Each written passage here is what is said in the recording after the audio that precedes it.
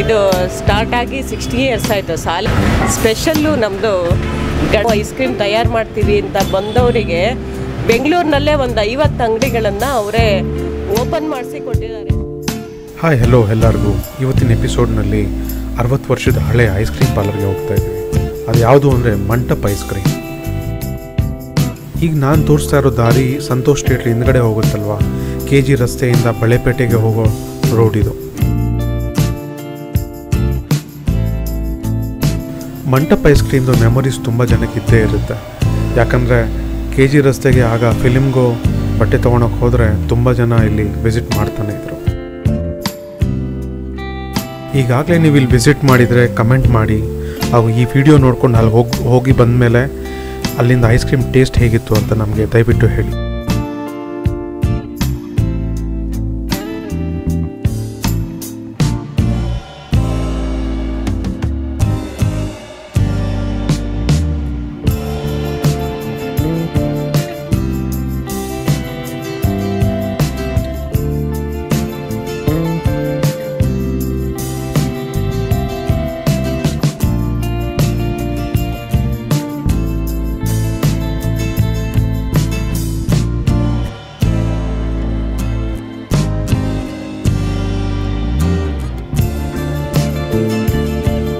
ಇವ್ರದ್ದು ಆಲ್ಮೋಸ್ಟ್ ಎಲ್ಲ ಇನ್ನೋಸ್ ice creams ತುಂಬ ಸಖತ್ತಾಗಿರುತ್ತೆ.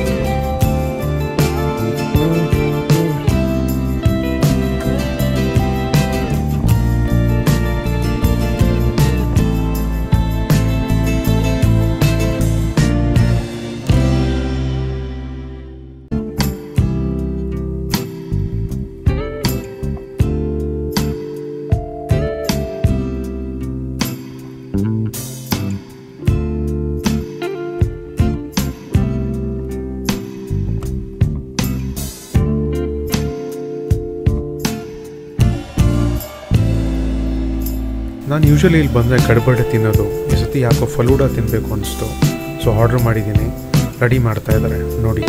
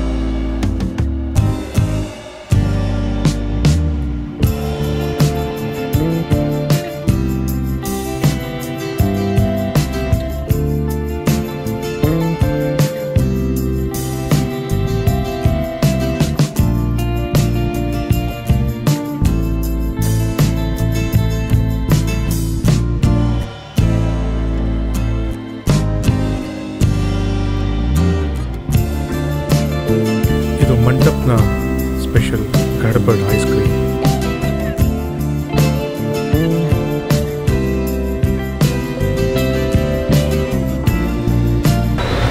ಇದು ಮಂಟಪ್ ಐಸ್ ಕ್ರೀಮ್ ಪಾರ್ಲರ್ ಅಂತ ಹೇಳಿ. ಇದು ಸ್ಟಾರ್ಟ್ ಆಗಿ 60 ಇಯರ್ಸ್ ಆಯಿತು.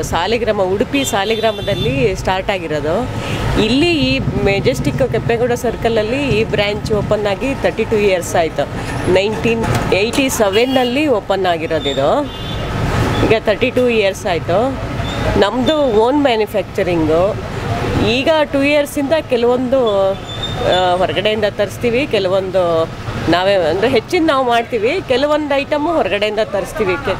ಮೊದಲು ನಾವೇ ಫುಲ್ಲು ಮ್ಯಾನುಫ್ಯಾಕ್ಚರಿಂಗು ಮಾಡ್ತಾಯಿದ್ವಿ, ಪಾರ್ಟಿ ಆರ್ಡರ್ಸಿಗೆಲ್ಲ ಕೊಡ್ತಾಯಿದ್ವಿ. ಹೊಸದಾಗಿ ನಾವು ವೆಲ್ಕಮ್ ಡ್ರಿಂಕ್ಸ್ ಅಂತ ಲಾಂಚ್ ಮಾಡಿದ್ದೀವಿ. ಅದರಲ್ಲಿ ಮೋರ್ ದೆನ್ 30 ವೆರೈಟೀಸನ್ನು ಮಾಡಿದ್ದೀವಿ ಈ ಸರಿ.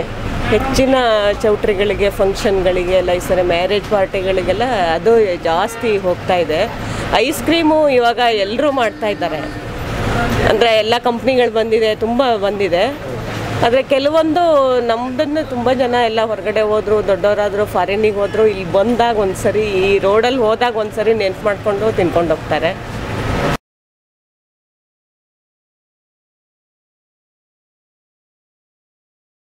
ಸ್ಪೆಷಲ್ಲು ನಮ್ಮದು ಗಡ್ಬಡ್ ಐಸ್ ಕ್ರೀಮು ಮತ್ತು ಗೋಲ್ಡನ್ ಚಾಕ್ಲೇಟು.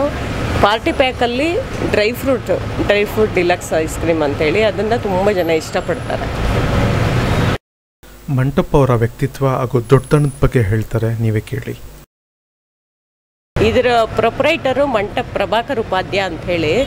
ಅವರು ಇಲ್ಲಿ ತುಂಬ ಜನ ಕೆಲಸ ಮಾಡಿದವರು ಅಥವಾ ಹೊರಗಡೆಯಿಂದ ನಾವು ಐಸ್ ಕ್ರೀಮ್ ತಯಾರು ಮಾಡ್ತೀವಿ ಅಂತ ಬಂದವರಿಗೆ ಬೆಂಗಳೂರಿನಲ್ಲೇ ಒಂದು 50 ಅಂಗಡಿಗಳನ್ನು ಅವರೇ ಓಪನ್ ಮಾಡಿಸಿ ಕೊಟ್ಟಿದ್ದಾರೆ. ಅಂದರೆ ಜಾಗ ನೋಡಿ, ಜಾಗ ಸೆಲೆಕ್ಟ್ ಮಾಡಿ, ಲೈಸೆನ್ಸ್ ತಗೊಳ್ಳೋಕ್ಕೆಲ್ಲ ಹೆಲ್ಪ್ ಮಾಡಿ, ಐಸ್ ಕ್ರೀಮ್ ಮಾಡೋದನ್ನು ಕಲಿಸಿ, 1-2 ತಿಂಗಳು ಮನೆಯಲ್ಲೇ ಇಟ್ಕೊಂಡು ಅವರಿಗೆ ಬೇರೆ ವ್ಯವಸ್ಥೆಗಳನ್ನೆಲ್ಲ ಮಾಡಿ ಐಸ್ ಕ್ರೀಮ್ ಹೇಳಿಕೊಟ್ಟು, ಯಾವ ಥರ ಮಾಡಬೇಕು, ಏನೇನು ಐಟಮ್ ಬೇಕು ಅಂತೆಲ್ಲ ರೆಡಿ ಮಾಡಿಕೊಟ್ಟು ಒಂದು 50 ಅಂಗಡಿಗಳನ್ನು ಮಾಡಿಸ್ಕೊಟ್ಟಿದ್ದಾರೆ. ಕೆಲವೊಂದು ಅಂಗಡಿಗಳಿಗೆ ಇವರೇ ದುಡ್ಡು ಹಾಕಿ ಆಮೇಲೆ ಸಾಲ ವಾಪಸ್ ಕೊಟ್ಟಿದ್ದಾರೆ, ಆ ಥರನೂ ಮಾಡಿದ್ದಾರೆ.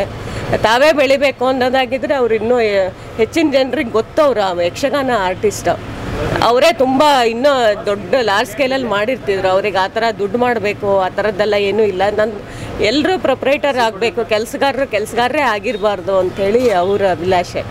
ಆ ಥರದ್ದು ವರ್ಕು ತುಂಬ ಮಾಡಿದ್ದಾರೆ. ಎಲೆಮರೆಕಾಯಿ ಅವ್ರು ಹೆಚ್ಚು ಪ್ರಚಾರನೂ ತಗೊಳ್ಳೋದಿಲ್ಲ.